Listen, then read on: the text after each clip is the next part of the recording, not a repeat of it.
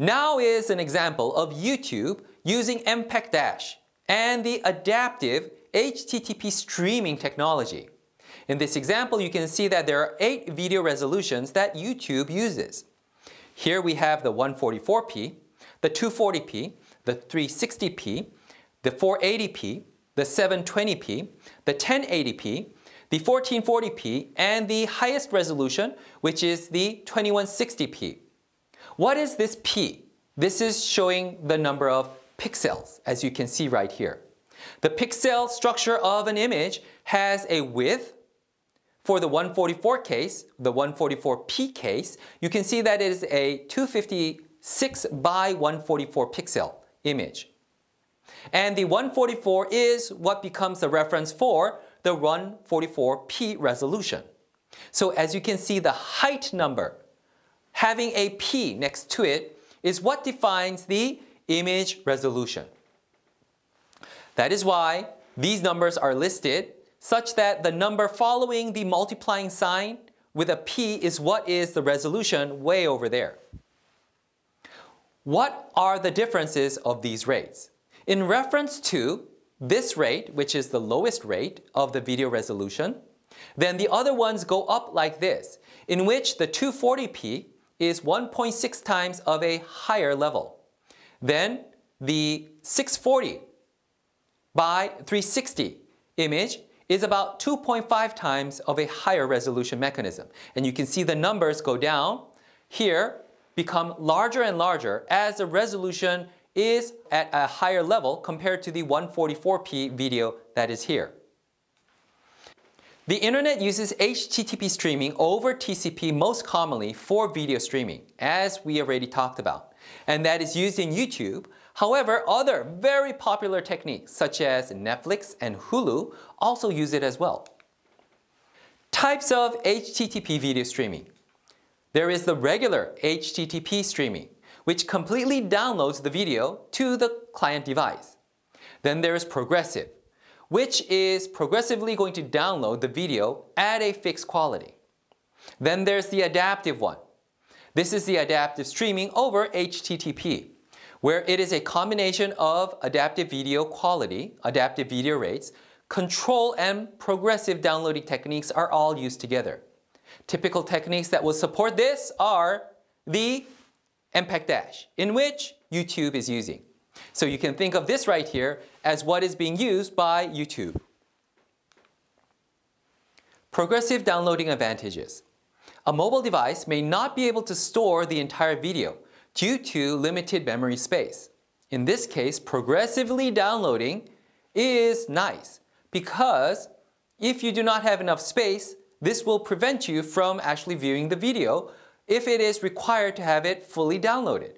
However, progressive download is a technique in which you can download and the downloading amount may be up to about 2 seconds, 10 seconds, maybe even 30 seconds worth of it, and that will be in the buffer and displayed.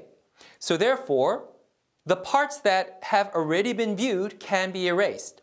So therefore, you do not need to save the entire file. And that is a real advantage for devices that have limited memory.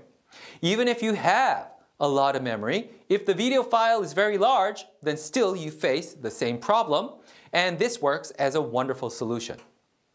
In addition, many users do not watch an entire video. For example, in YouTube and other services, a common factor that is analyzed and discovered is that many people only watch about 20% of the entire video. So if you download the entire video and view it, then 80% that you're not going to view was a total waste in your personal data usage and also the internet bandwidth consumption. So therefore, progressive download is going to provide you with this benefit. You're going to save your personal data and you're going to save usage of the internet bandwidth. These techniques make MPEG-DASH so attractive, and that is why YouTube is using it. Here is one example of a YouTube-based MPEG-DASH video service, and please note that there are periods in which changes are made. In addition, please note that in the video and audio, there are multiple quality levels. Of course, the ones that have the higher data rate are the higher resolutions, as in terms of video and audio. Looking into the details, we start at point 1. This is the same reference point of video and audio, as you see right here. Then, as you go and progress, you will see that in this example, due to conditions that are changing in the network, and the network conditions are getting worse, the throughput is being reduced, more delay is being experienced, packet errors are being experienced, then we drop to a lower data rate. We don't drop all the way to 1, but we stay at that level, which is next to the 5 megabits per second, which is the 2 megabits per second. And here you can see that we only drop the video quality, where the audio quality is maintained. This is because the video quality drop results in a larger saving. So we're going to gradually degrade the overall resolution and performance of this service.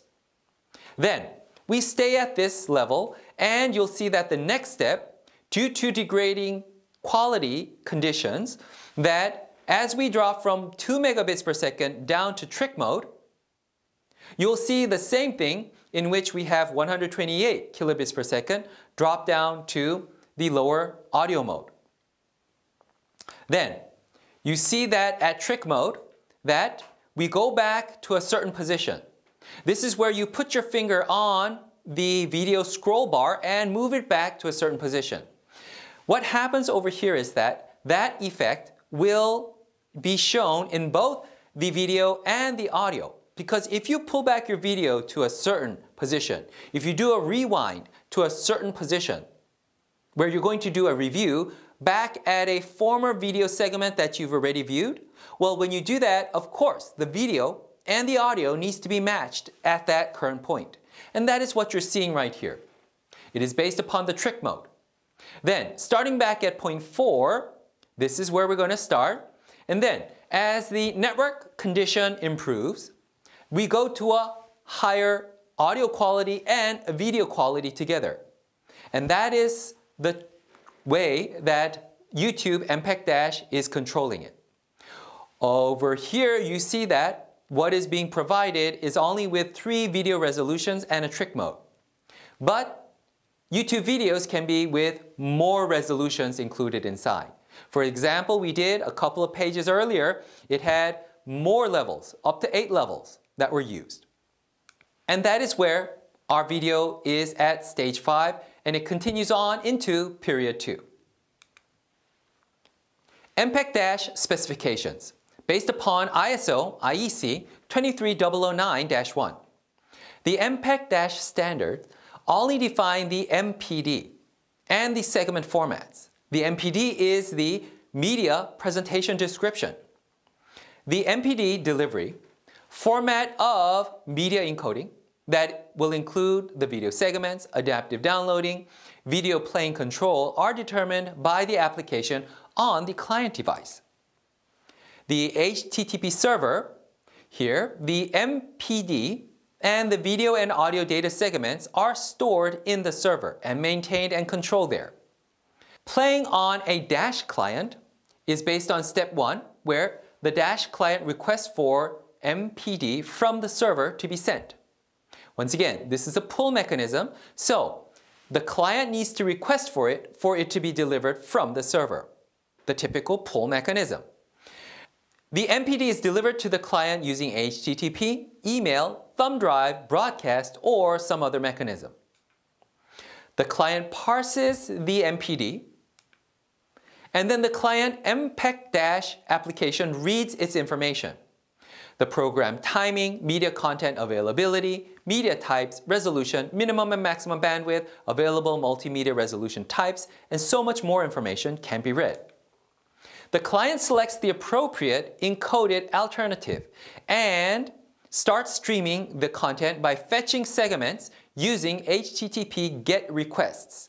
This is exactly what? The pull mechanism, and it's going into action. Appropriate buffering is used to compensate for network throughput variations. The client continues to fetch subsequent segments and also monitors the network bandwidth fluctuations. The client adapts to the available bandwidth by fetching segments with lower or higher bit rates to maintain an adequate buffer. On the HTTP server side, there are segments and fragments. In addition, there's the MPD, the Media Presentation Description. And through MPD delivery, on the Dash client side, you can see that there is a parser for the MPD. There's a segment parser for the segment video streaming data. There is a media player unit. Also, down here, there is an HTTP client. Here in this example, it is based on HTTP 1.1. It could be based on 2.0. And then there is a control heuristics engine. This is all in the Dash client and working together such that the MPEG-DASH video can be played on your device with help from the server.